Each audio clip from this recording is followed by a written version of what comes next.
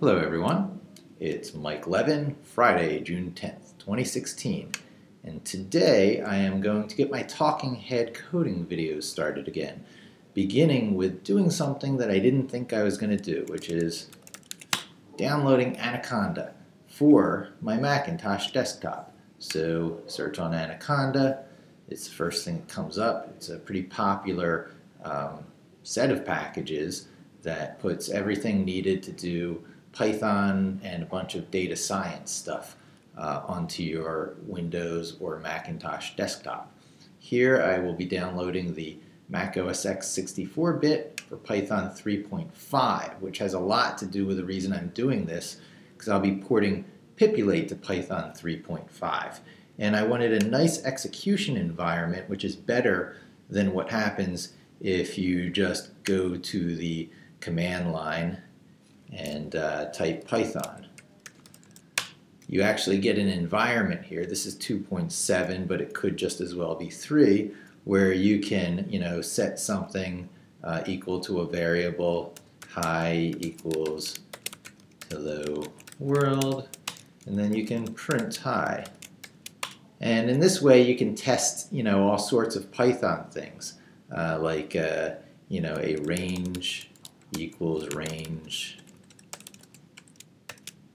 10, and then take a look at a range.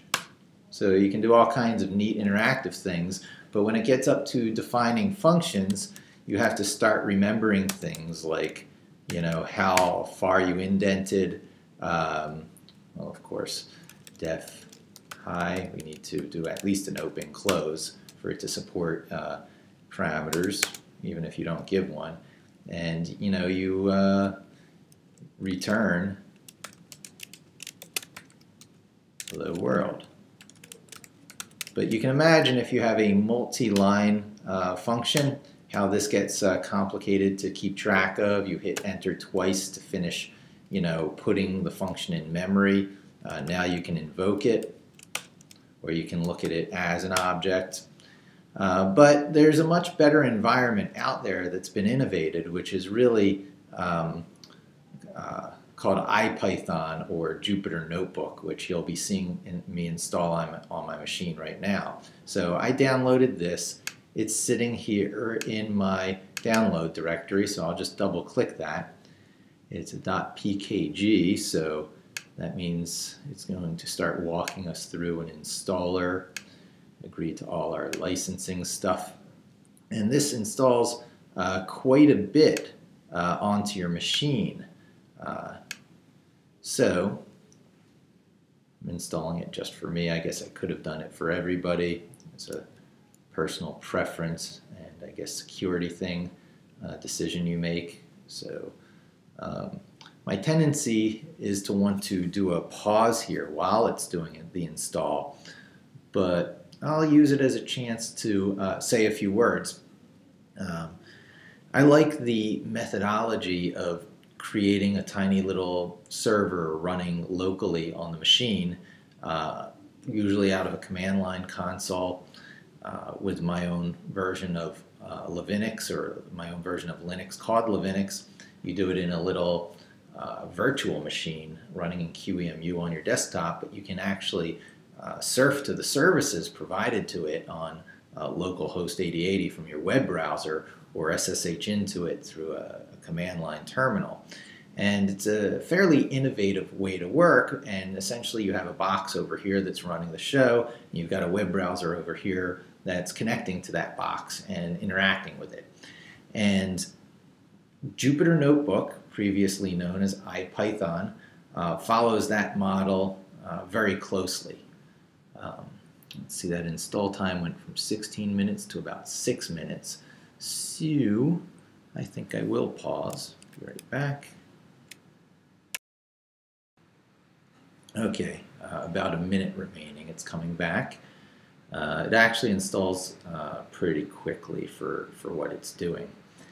And Anaconda was created because it's hard to get all the dependencies for all these things that sit on top of NumPy. Really, a lot of these data science, number crunching type packages that are so popular these days, such as pandas, sit on a piece of highly optimized code written for Python as a third-party package called NumPy, which does all the really hard,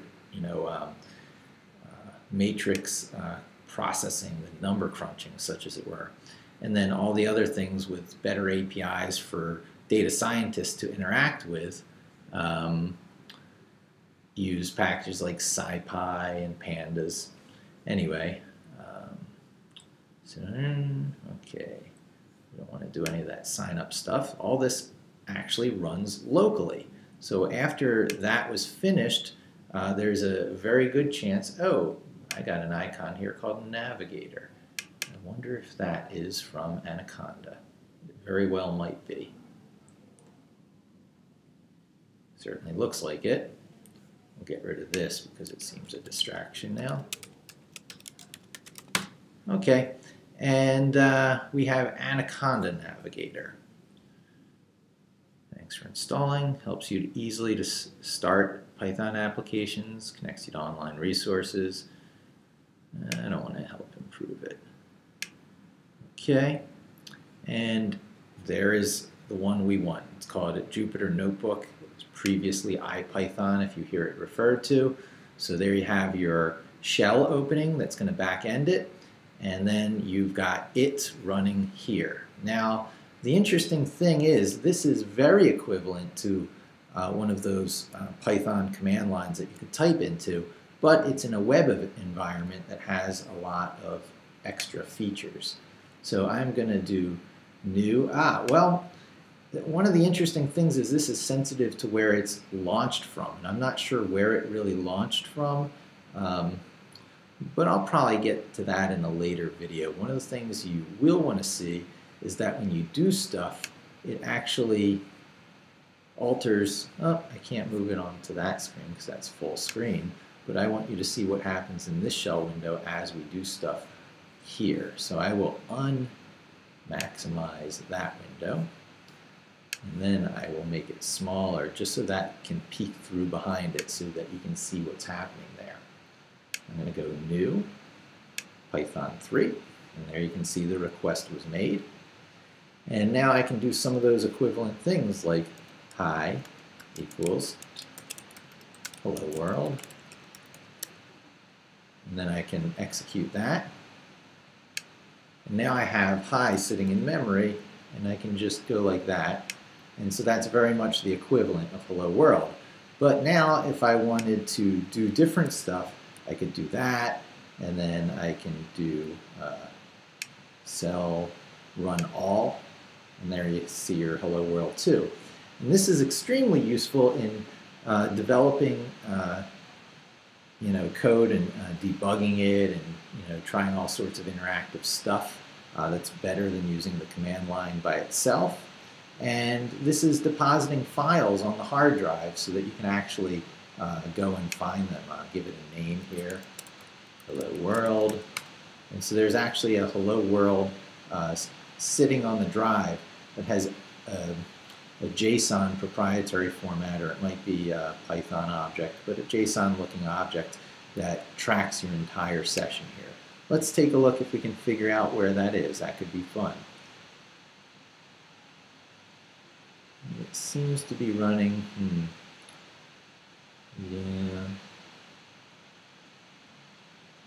I think I'll do that in a different video.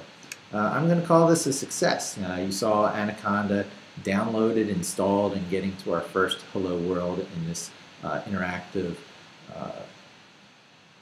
we call it a read eval print loop. When you look at these types of products, they are read eval print loop products that, or tools that let you interactively work with a language without having to type Python space file name and wait for it to go and then rely on debuggers to catch things and to jump around.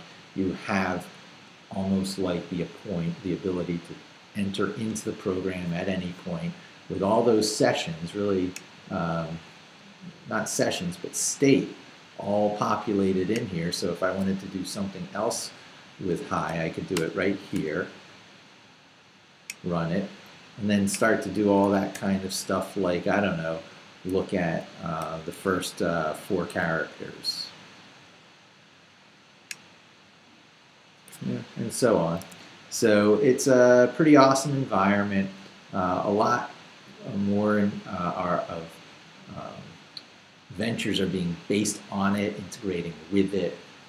GitHub integrations, integrations with different Python runtimes, I believe like PyPy and stuff, so that you can see how your code is going to run on execution environments other than the default very popular python.exe, which is what everyone uses. That's downloaded from python.org, but there are many others, and there is definitely a need to sort of get inside and really get a feel for what that code feels like executing, and this is a great way to do it.